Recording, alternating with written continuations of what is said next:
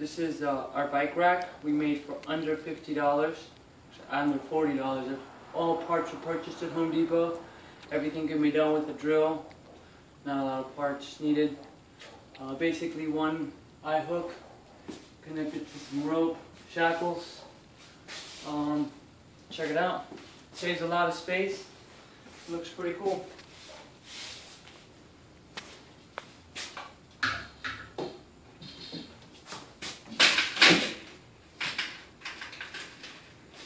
Goes on just like that. Rope goes around the neck of the bike.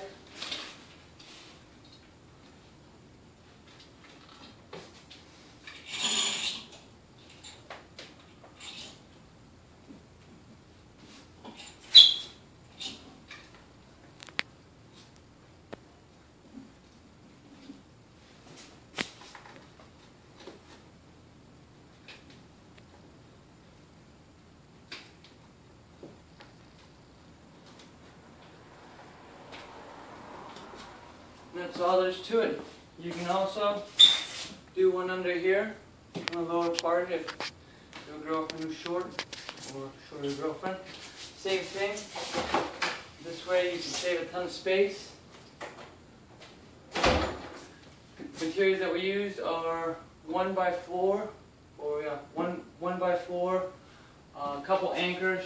Tried to put these 1x4s on the studs as much as we could. Found one stud on the roof, connected it to that, basic rope. Everything was pretty cheap. Again, under $40 at Home Depot.